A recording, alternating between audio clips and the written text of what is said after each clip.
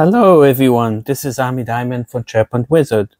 Let me show you a cool feature now in Copilot Chat. So I'm in Copilot Chat and I will ask a general question, for instance, what's new with Copilot Chat? And I will run it and wait for some reply. And here are the informations that I got. And maybe I will ask some additional thing. I will just write here yes, and I will wait for the reply to come. But now notice on top, actually, I have a possibility to add or start a group chat in Teams. So let's try this. Let's maybe just wait that it ends. Well, maybe we don't need that. So here actually I can mention a name, an email, or a tag of people that I want to continue the discussion, including I can choose the number of messages I want, up to 4. I guess this is what we have, but the more messages you have, you can include. So I will add Alex and I will add the @ and let's click on create. And what it will do, you see that it says creating group chats in team. You'll be notified when it's ready. So as we can see here, we see the pop-up. We can click on this, and as you see, we can also open the chat. In this case, it's opening it. Let's see if it's on the web or on the... So, as you can see, here is the chat with Alex and Liat.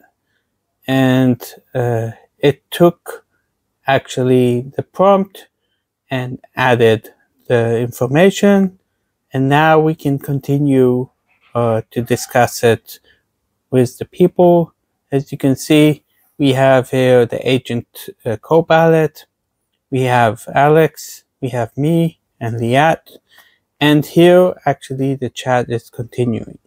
So to summarize, what we did was actually to go here and to start a chat. Now this was on the web.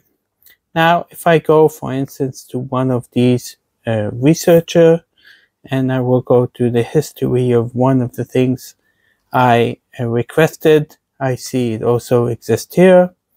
Let's go to the analyst. Maybe for one of the things I asked for it in the last things. And actually you will notice that for any type of prompt, okay. So for this analyst, or even for this analyst, we have this possibility. And if I go and just look at all of the types of the conversations, you will see no matter what it is, we have the possibility to take the results and continue in the teams. So this is very interesting. You can see I could maybe put an email of somebody that's not in an organization. But this is the message, and hopefully try it and let me know what you think. So I think it's a very cool feature. So goodbye and see you in the next episode. Goodbye.